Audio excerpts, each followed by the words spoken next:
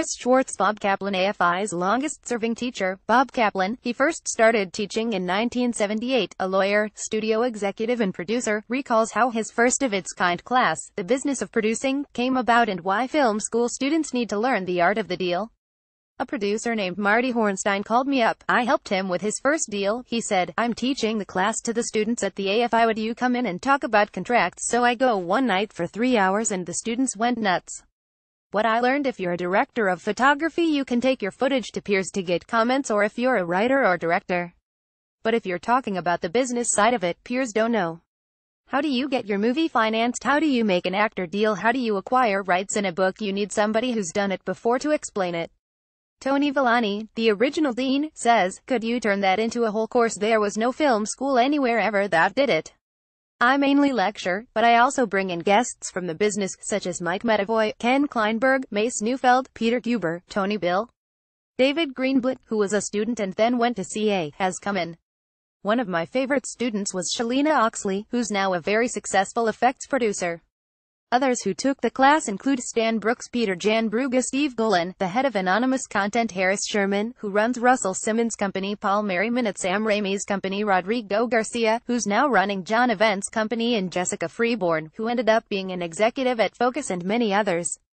Chatty Matter and Scott Silver have produced 5 or 6 films since graduating. Although I hand out sample agreements and discuss them, I make it clear that I don't want to make them lawyers.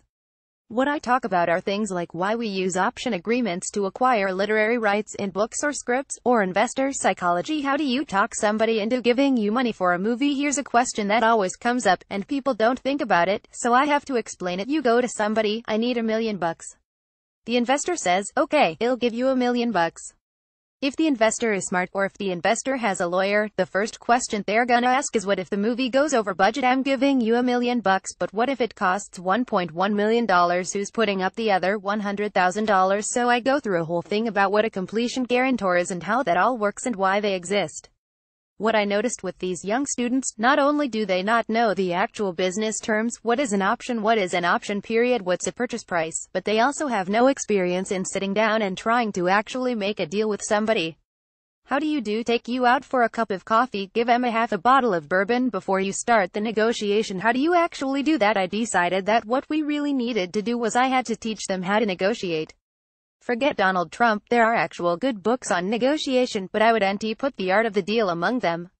I felt the students needed actual experience. I organize mock negotiations and have the students actually negotiate. I take over the main room at the AFI and I divide the whole class into 8 teams: foreign sales agent, the bank, the producer, creative producer, the director.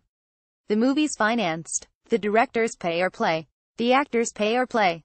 The completion guarantor comes in and says you're $750,000 short. All of a sudden, everybody's got to get together to get this movie made. You got to cut the budget. You got to go get more money. They all have problems. I say, here's the rule. The rule is there are no rules. Many of these students come in afterwards and say that the most important classes are these mock negotiation sessions, because it not only gets rid of the fear that they have of doing that, but what it does is it takes the thinking from their head and puts it into their stomach. It's AFI moot court.